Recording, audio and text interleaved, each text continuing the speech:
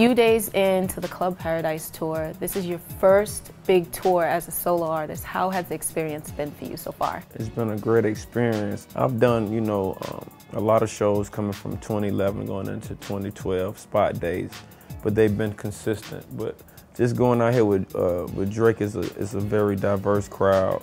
We started off on the West Coast, San Francisco. It was actually my first time ever even being in the city. It was beautiful, and the reception was great. So I'm enjoying myself. So far, so good. With you being out on tour, you do a lot of features. Are you focusing more now on the shows, or are you still continuing to record?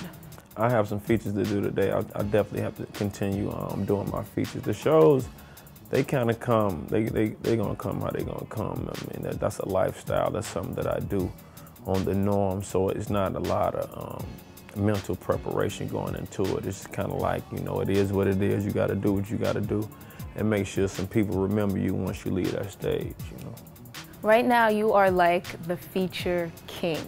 Like, you are that go-to person for a hot record. How are you connecting with all these different artists? Like, how are they connecting with you to even get you on all these records? I just think I'm very transparent. It's like what you see is what you get, as far as I'm comfortable in my own skin. I have a lot of peers in the rap game that respect my journey and where I came from, and knowing it wasn't an overnight success. So for the most part, it's just about me being consistent and still, keeping that quality going. You're being on tour, you're doing all these features, and now you're actually in A&R, and you are going to be A&Ring Luda's new LP, Ludaverse. Can you tell us how that came about and how far along you are in the project with him? My whole deal was just recruiting, gathering beats and giving it to him and giving him an opportunity to rap over beats that, in my opinion, I thought that he would sound good on, you know what I mean? So I did that for his mixtape that he dropped, and then I just submitted some beats for his album, not knowing if I'm gonna make it, but I just had an obligation. I just wanted to fulfill my end of the bargain.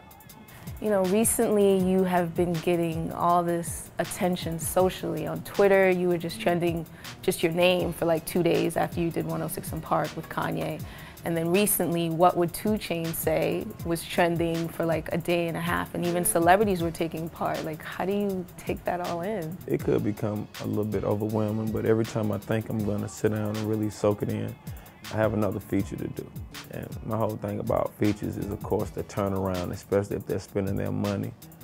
And I want to give them their money's worth. And so, that mixed with me working on my album that's coming out August the 14th, based on a true story.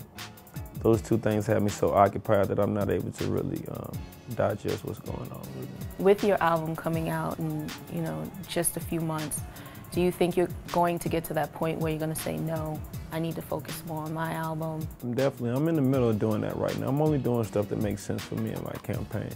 A lot of the favors that people wanted me to do, I almost wanted you to get them out of me, a couple months ago. Because now I'm in the process where I'm working on the album, and also Def Jam feels it's in the best interest for me to slow down on a few of those features, you dig? So let's go into your album a bit. Like, how far along are you?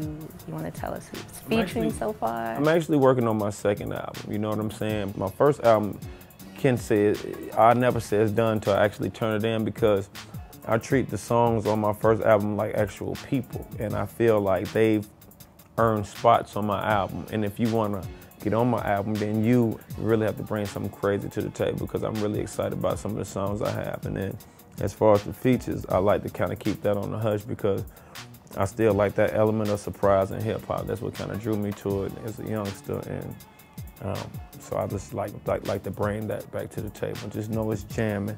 I'm working hard on it every day.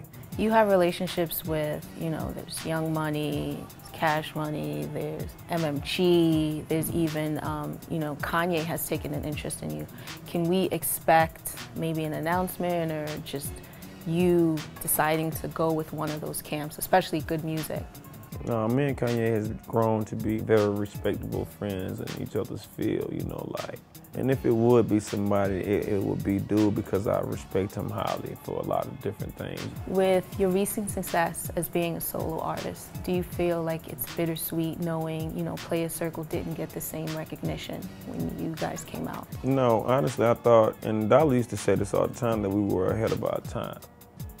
People actually go back now and say, man, you was jamming like hell. Like, they go back and listen to it now. So For the most part, when making and creating music as a solo artist and as player circuit, we wanted to do something that people weren't doing. We wanted to add substance to the game, and sometimes when you don't do the norm, it's looked at kind of weird. Like, you know what I mean? It's kind of looked at like that's not normal, we're not used to that. What up, man? It's your player partner, 2 Chainz, and right now I'm locked in with Civil TV, Karma Loop. You feel me? True.